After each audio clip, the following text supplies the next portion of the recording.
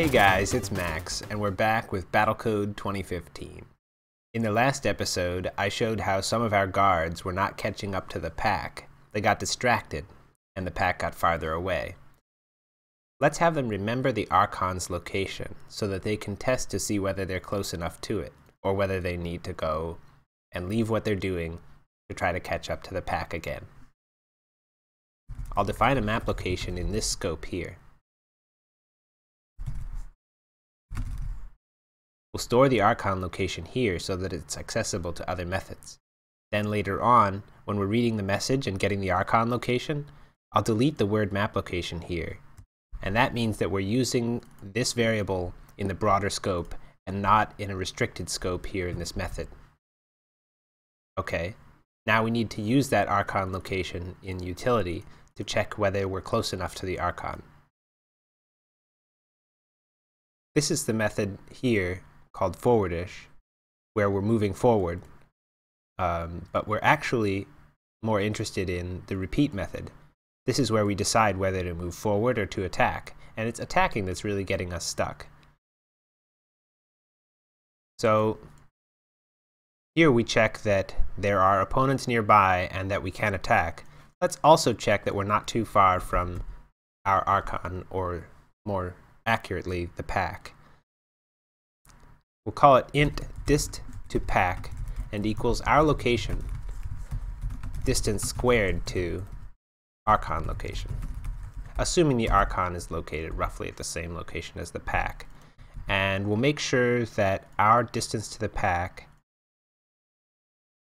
is less than, remember this is a squared distance, maybe as little as 36.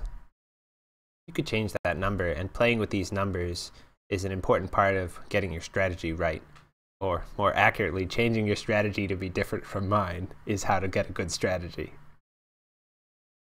So yeah, now we can build, and we're going to look to see that our robots are not getting too distracted. We're trying to see that they are keeping up with the pack and that everybody's staying together.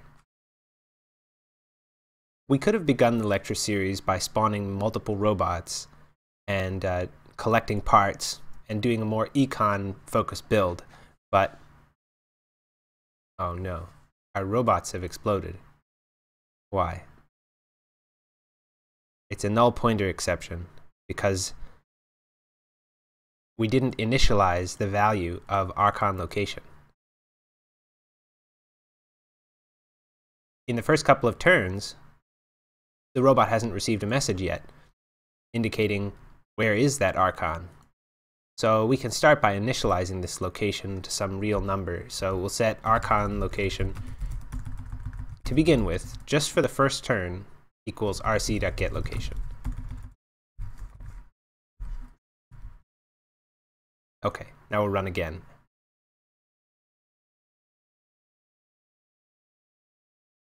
Being able to read and interpret those console errors and find the error in your code is pretty important.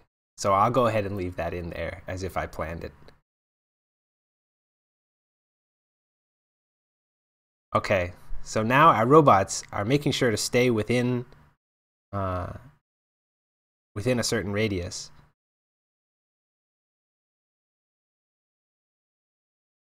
And I think overall it's giving us a much better looking result. I mean, whether it is better is up to question, but you can see that these guys have left this yummy target behind because they're more interested in following the pack.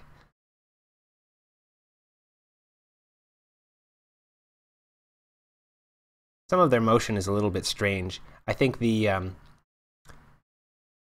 paths located, the visited tiles map length is a little bit long.